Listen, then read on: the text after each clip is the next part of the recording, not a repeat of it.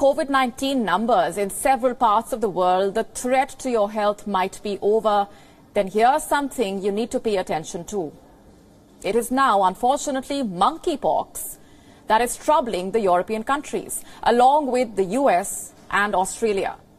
And with that, the viral infection has raised an alarm around the world.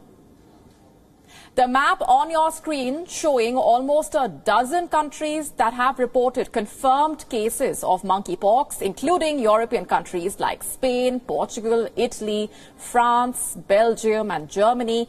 And apart from Europe, the United States, Canada and Australia are some of the other countries that have reported confirmed monkeypox cases. Let us now understand what exactly is monkeypox. To what extent should we be concerned? Monkeypox is a viral infection similar to smallpox. Its origin dating back to 1970.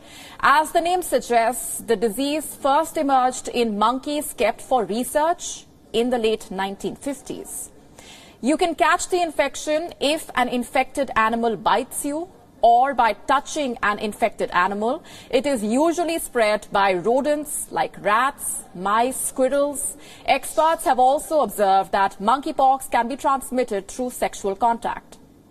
The disease almost disappeared for 40 years after being eradicated through vaccination in the 1980s, only to re-emerge in Nigeria in 2017. The virus mainly has two major strains called the Congo strain and the West African strain. What are the symptoms that you need to watch out for? If you have fever, muscle ache, lesions and chills, then you should get yourself checked. If you are infected, it might take anywhere between 6 to 13 days before the symptoms appear. Currently, there is no specific treatment available for the disease. Considering the unusual outbreak, the World Health Organization has now called for an emergency meet of the experts to discuss the situation.